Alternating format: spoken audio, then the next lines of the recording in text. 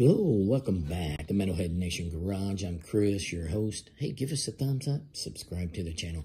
Hey, we're talking about Whitesnake. On this episode, David Coverdale's making the interview rounds again, and he was posed a question if he's working on anything at the present time, and he said, well, yeah, there's something we've got planned. Obviously, it's a very, very big year.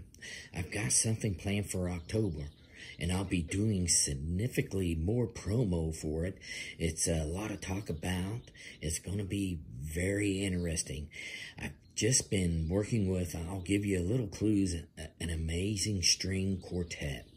Beautiful women out for it, and it's going to be arranged by Jeff DiPaolo.